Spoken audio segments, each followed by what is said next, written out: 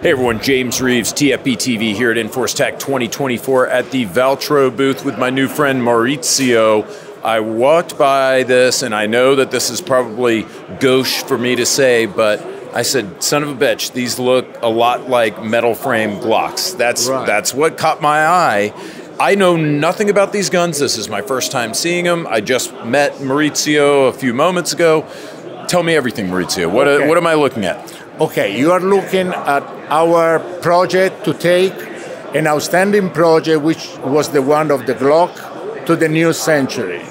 Okay, so we thought to improve that outstanding project, to take it at the new standard, at modern standard. So the first thing that we did was to make a new frame with the 1911 angle.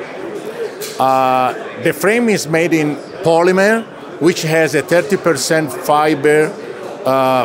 fiberglass inside more than in the Glock.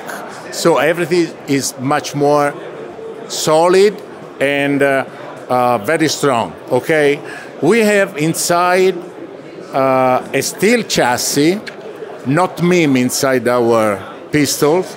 We have a steel chassis which make the surfaces in contact with the slide 4 times longer than in the Glock. So everything is much more rock solid and reliable.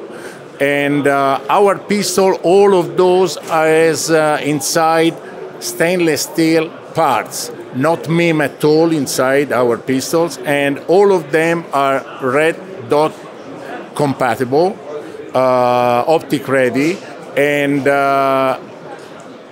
completely Glock compatible with the holster and with all the accessories in the aftermarket for the Glock. Do you have any compatibility with these guns in like the 3rd gen Glock parts? Yes, 100% with the 3rd generation. Okay, 100% compatibility. Absolutely. Obviously, other than the frame insert. Right, absolutely. But we can even sell the frame with the chassis, and you can mount on here a Glock slide and a barrel and everything. Okay, so if I buy this modular frame here, yes, and I assume that the fire control unit here, this chassis, is the serialized component as well. Absolutely. So I can just buy as many frames as I want.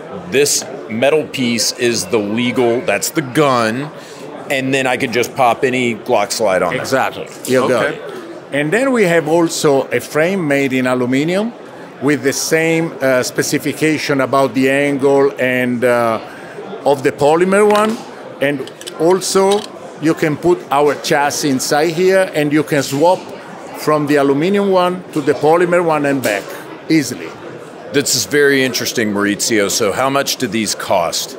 Okay, the cheapest one, it goes for 550 euros. If you want the one with threaded barrel, we have it for 570.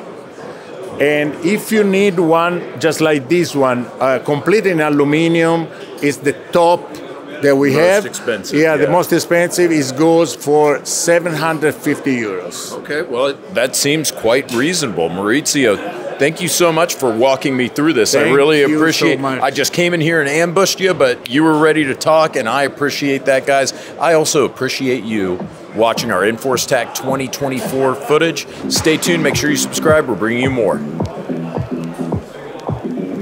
It was good. It was very good. I just did my best. No, you did.